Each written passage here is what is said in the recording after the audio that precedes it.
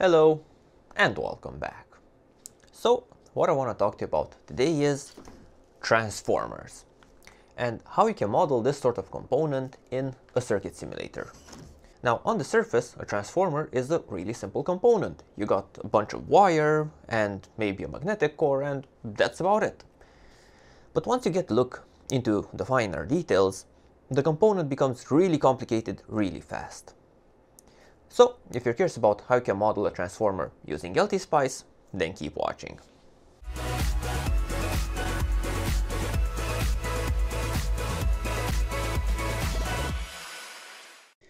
So, to start things off, the difference between two separate inductors and a transformer is what happens with the magnetic field of the inductors.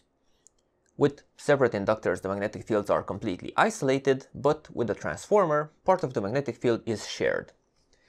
And from that point of view, you have things like power transformers, where large part of the magnetic field is shared between the two inductors, especially being aided by the magnetic core. And with this sort of device, you have a coupling factor of above 98% usually, so to keep power transfer efficient. But you also have transformers that have a weak coupling. So one example would be this sort of arrangement. So this is a transformer for Tesla coil. You have the two inductors and most of the magnetic field is not shared. So most of the field from the large inductor is somewhere outside, most of the magnetic field of the small inductor is somewhere else again. But under special conditions, the two inductors are very well coupled. And this happens during resonant coupling. And this sort of principle is also being used with things like filter transformers, so intermediate frequency transformers, for example. So we can now turn to the circuit simulator and define a transformer as a number of inductors that have a certain coupling in between them. And we can do that by placing at least two inductors in the circuit and adding a case statement. So this is a SPICE directive where you start off with K and a number. So if you have multiple transformers in the circuit, you need K1, K2, K3 and so on. Then all of the inductors involved and the coupling factor. Now it's important to mention that there's no point in front of the K. So it's K simple without a point. Now this coupling factor can have values between 1 and -1. And what the negative value means is that the second inductor is inversely coupled. So you can either rotate it in the schematic or you put a negative value to it.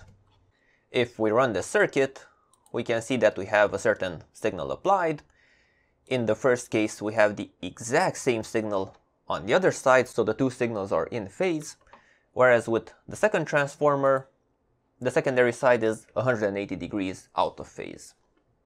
Now, another way we can achieve this phase inversion is with transformers that look something like this. So we have transformers with an intermediate pin.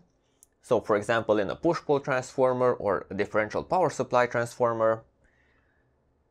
And we can either draw it this way or the other way.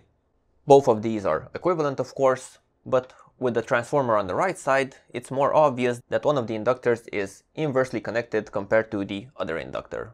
So the point basically means where the inductor is starting, and it's useful to show its orientation compared to other inductors in the same transformer. So with these arrangements, if we look at the waveforms, we can see that one of the signals is 180 degrees out of phase with the other signal.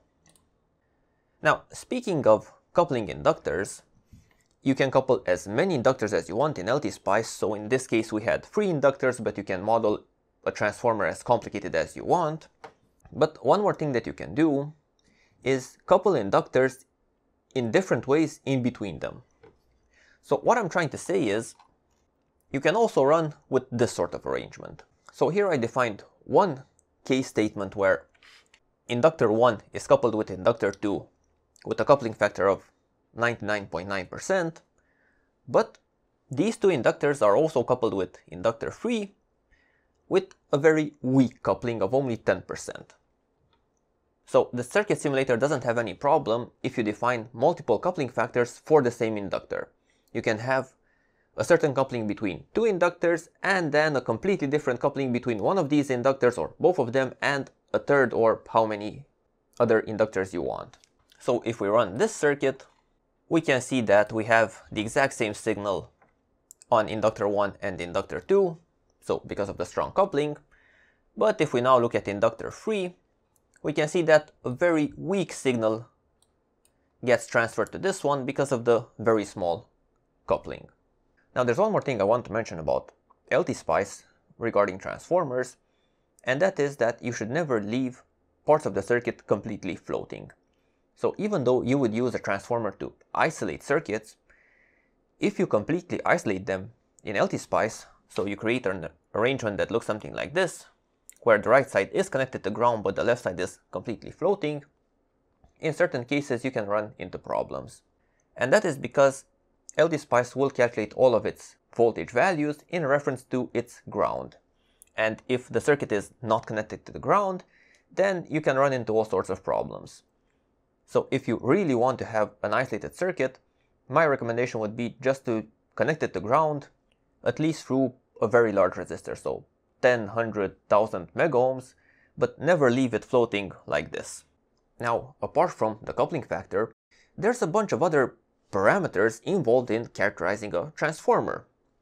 So first of all, let's look at how we could determine these parameters if we already have the transformer. And then let's see how we can implement them in the circuit simulator. Now, since the transformer is basically made from inductors, the first thing to characterize is the parameters of the inductors. So for that you can measure the primary and secondary side inductance using an inductance meter, and you can also measure the primary and secondary side resistance using an ohm meter. Now regarding the other parameters, for example the coupling factor, we can use also an inductance meter. So what I got here is an inductance meter measuring one side of the transformer. It's measuring 3.1011 Henri, and this is the inductance when the secondary side is open, so there's nothing connected to the secondary side.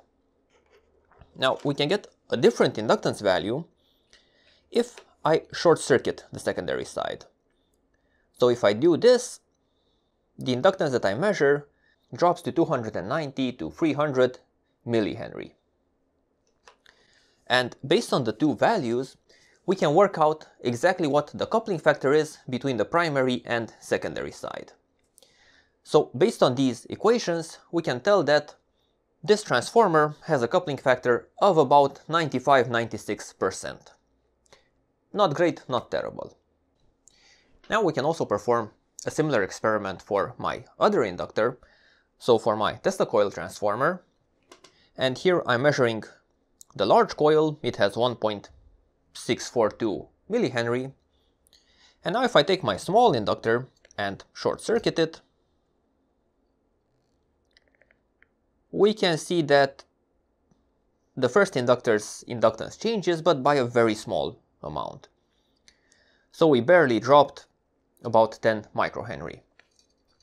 So again, if we go through the numbers, we can see that for this particular transformer, the coupling factor is only about 7.8%. So this is a clear example of a weak coupling. Now there's one more parameter that can come in really useful when you're analyzing common mode noise and switching circuitry, and that is the interwinding capacitance. So for this you need a capacitance meter, and you simply need to measure the capacitance between primary and secondary side.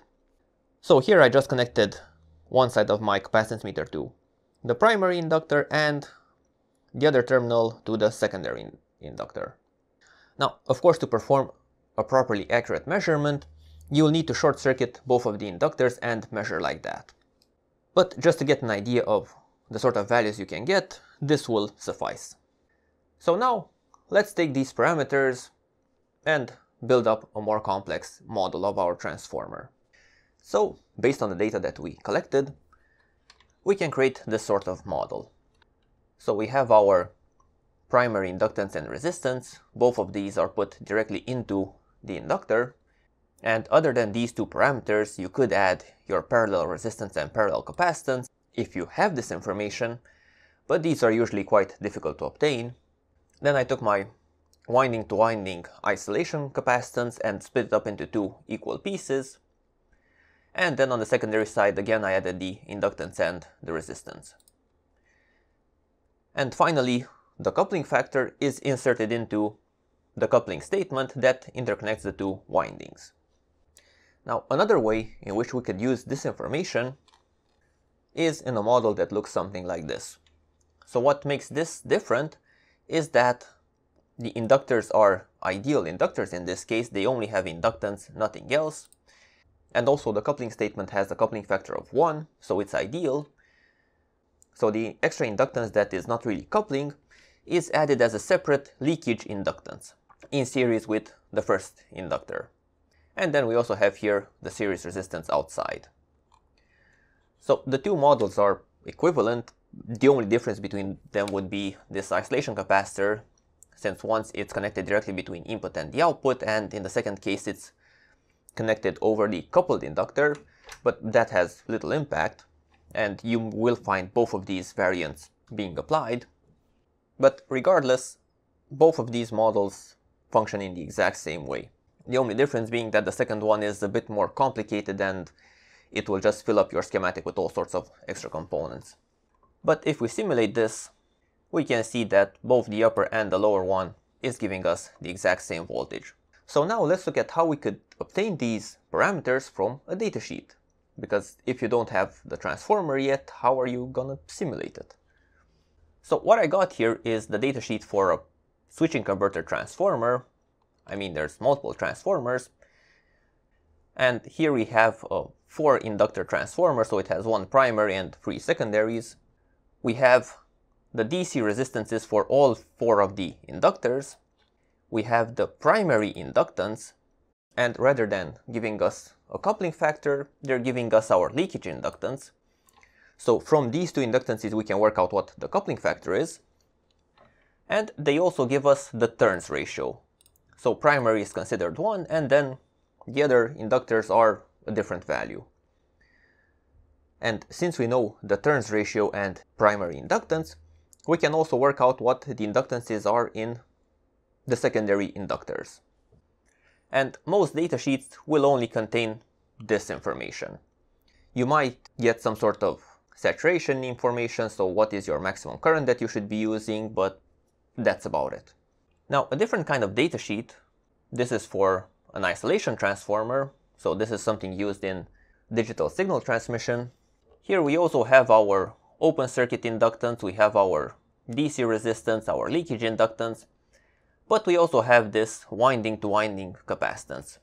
So this is the capacity that I measured on my transformer between primary and secondary.